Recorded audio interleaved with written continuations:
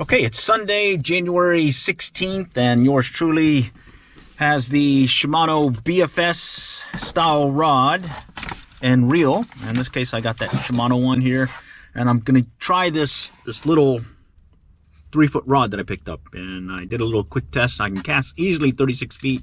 I got that mystery tackle box lure on here that I'm hoping I'll be able to catch a trout. If not, I got the Go Fish camera to at least see if there's any trout in the water.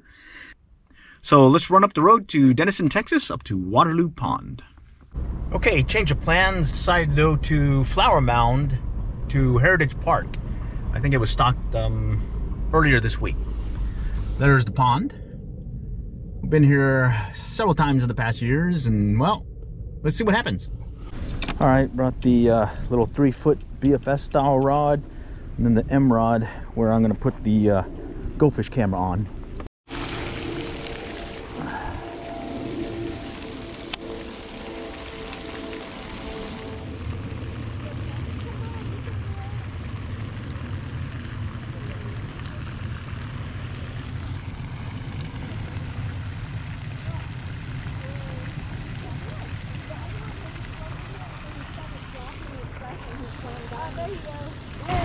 It's little. Yeah.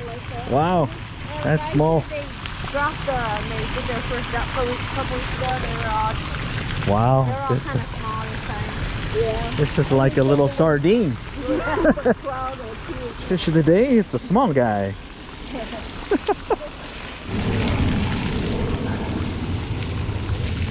Getting some good cast out there, but the fish are actually down here.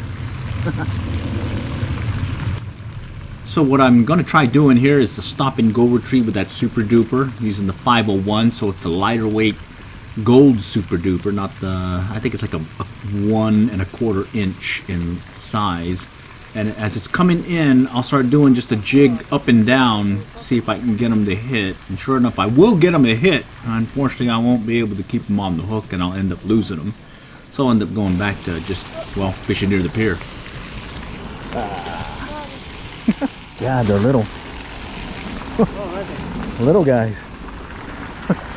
Is that about as big as they're coming right now? Yeah. That's it? Yeah. Wow. That's totally the size you're hitting now. Wow. Okay. Well, this is the 501 Gold Super Duper. We've gotten hits on the silver as well. They're hitting corn. They're all down below here, but we are getting a few hits out there in the middle of the pond. So, liking how this one's casting. Let me go and show you how good it'll cast. All right, not bad, huh? 2 fish with the little 3-footer here, and we're getting some really good casts. But now I'm going to switch over to the M rod and put on the camera, Go Fish camera.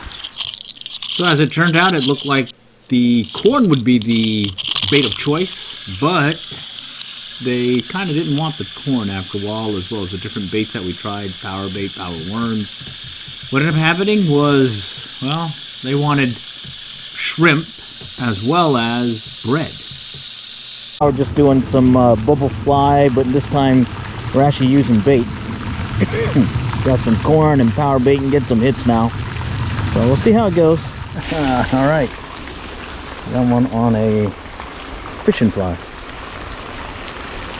We got hooked up with somebody giving us some shrimp.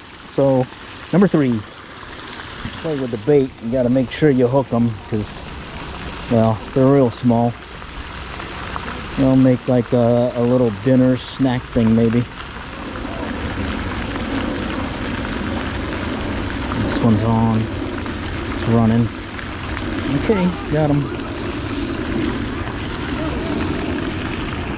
All right. They're not very big, but hey, that counts. To show you the casting of this thing. All right. You can get it out there by the water. And yeah, over there by the water deal. So that works. All right, success. Able to limit out, even though they were small. These are the smallest ones we've seen this season. Able to limit out. That little rod really did it for me. Everything was caught on the 3-foot rod because the fish were just right underneath the pier, or just close to the pier, so that worked out really well. And then right at the tail end, someone gave me some shrimp, and I was able to finish catching my limit. And also noticed that a bunch of folks showed up later in the day, and they were doing really well on bread. So it looks like shrimp and bread were working really well. Tried the PowerBaits and PowerWorms, and guess what? They didn't want them, or at least well, we got video underwater that maybe it might give us an idea how they were reacting to that PowerBait. But hey, we got a limit. Liking this 3-foot rod for BFS portable combo. All right, next time we catch you, and good luck, good fishing.